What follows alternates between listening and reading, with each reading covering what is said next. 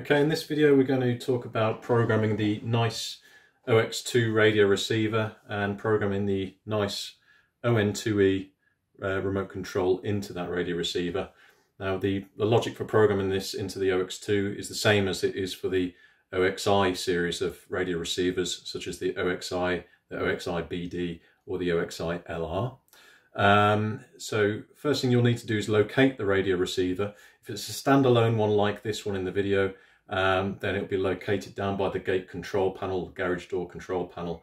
If it's a plug-in radio receiver such as the OXI, it'll be plugged into the control panel itself of the gate system.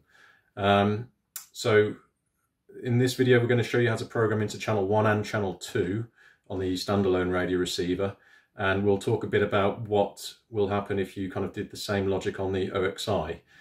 So first things first, once you've found the radio receiver, you need to find the programming button, which is on the front of the OX2 radio receiver here.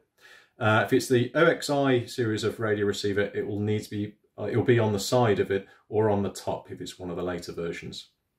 So first things first, once you've found those programming buttons, press the learn button on the receiver just once and release. Now the LED will be flashing once per second, signifying channel 1. Press and hold the button on the remote control down until you get 3 long flashes. 1, 2, 3. Then let go. The LED will go back to flashing once per second, and eventually will time out after a few seconds. And then once it's timed out, the channel 1 on this remote control will now trigger channel 1 on this radio receiver. Now channel 2 is not learnt in yet. You'll see the LED coming on the radio receiver, but no activation. So to program into channel 2 on this radio receiver, we'll need to press the button twice where we pressed it once before.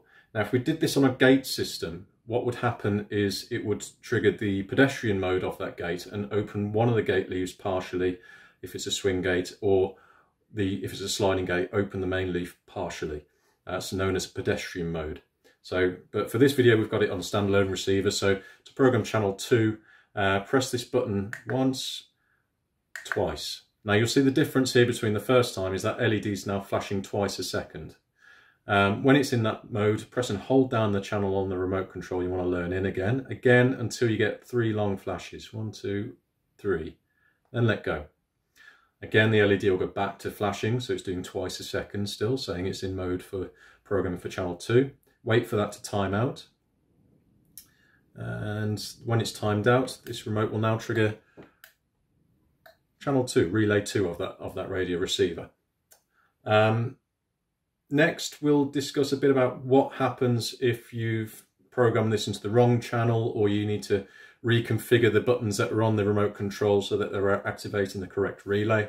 It does happen. You can program these into the incorrect relay, or you may have automatically assigned both channels into this receiver without unknowingly.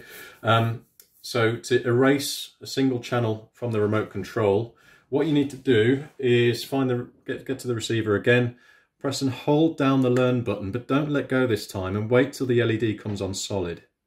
Whilst that's on solid, press and hold the channel on the remote control you want to delete and keep it held down until you get 5 short flashes, and then let go. So now channel 1 on a remote control, LED comes on, but there's no activation. None of the devices are operable. Channel 2 still learnt in, so you'll hear the relay click.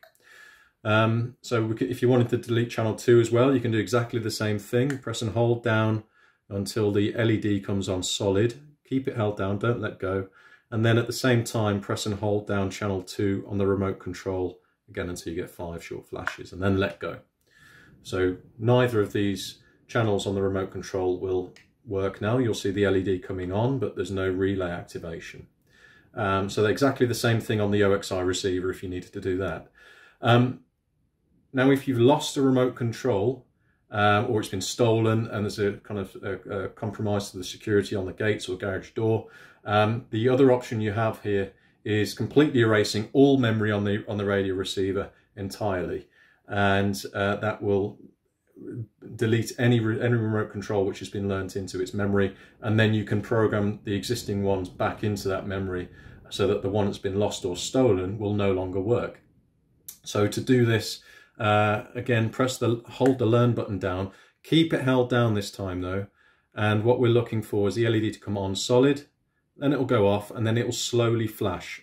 And on the 5th flash, let go. 1, 2, 3, 4, 5. And literally it has to be, you have to let go as that LED lights up on the 5th flash. If you hold it too long and the LED goes off and then you let go, it won't erase. The way to signify that it has erased the memory is that rapid flash. You're looking for that rapid flash. If it doesn't rapidly flash, then you've missed the window to delete the memory. So that's a brief introduction on the OX2 and the OXI receiver. If you have any questions, please feel free to leave a comment or contact us via technical@easygates.co.uk.